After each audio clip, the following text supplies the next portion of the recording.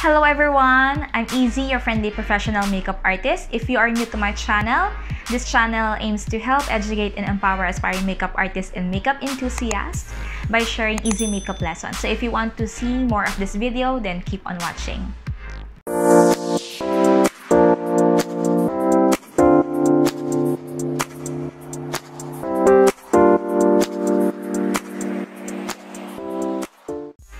So for today's video, I'm going to show you guys how to make small eyes bigger in 2 ways without using a wing eyeliner application. This is great for beginners, and for those na nahihirapang gumawa ng wing eyeliner, then you can start by using this kind of method to create this natural illusion that you have a bigger eyes. So let's begin.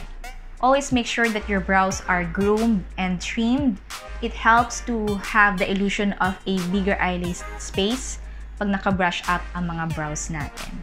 So the first way in making your smaller eyes bigger is get a small brow brush and get your super matte black eyeshadow or dark brown, or you can also use a gel eyeliner, but make sure it's a waterproof one. So the next thing that you're going to do is we want to place the black eyeshadow on the bed of lash. So saan ang bed of lash? Here. Bed of lash is here.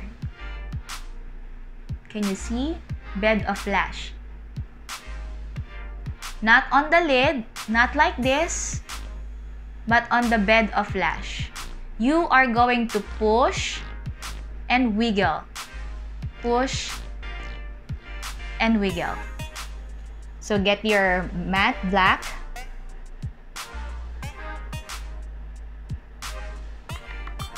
So you just push, push, wiggle, push, and wiggle.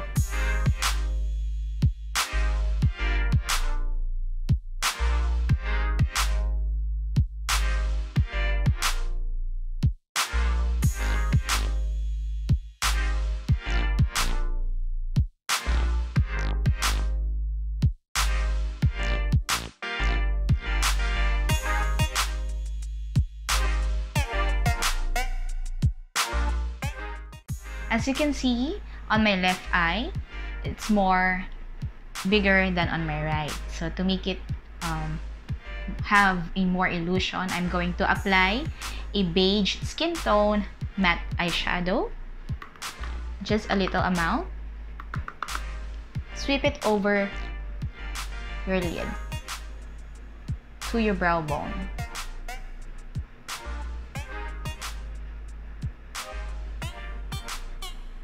Then, don't forget to curl your lashes and apply 2 coats of mascara on the upper lash and 1 coat of mascara on the lower lash line. That would give an illusion of more bigger and fuller eyes.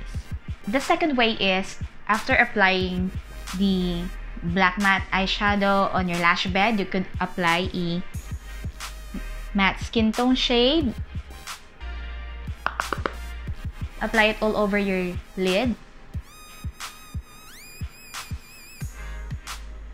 You're going to take a brown eyeshadow or a contour powder, and we are going to create a crease that would give an illusion of bigger eye. Crease is somewhere here below the socket bone ng eyes natin.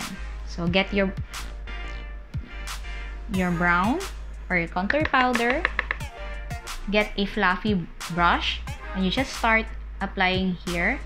Look straight at the mirror if you have a hooded eye para alam mo kung saan yung crease. So, start applying here.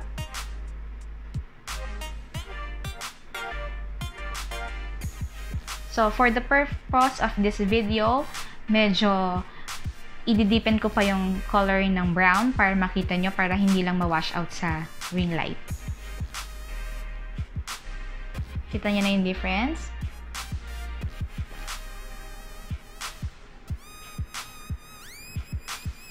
And what's left with the brush, lagyan nyo lang konti on the lower lash. Just at the corner ng eyes. corner halfway through sa mata natin. Here, you stop here. Next, you're going to apply a nude pencil. Wag white. White is too harsh. Make sure na nude pencil on the lower waterline. Again, it gives an illusion of a bigger eyes. So, ilagay kayo dito.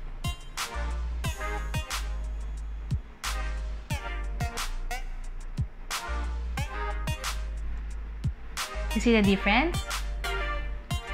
And then you could apply again a coats of mascara. Curl your lashes and apply coats of mascara on the upper lash and lower lash. And optional, you can wear a false eyelashes to make your eyes more bigger. Also apply a matte highlighter or shimmer highlighter at the inner corner of your eyes to make it more bigger and fuller pa.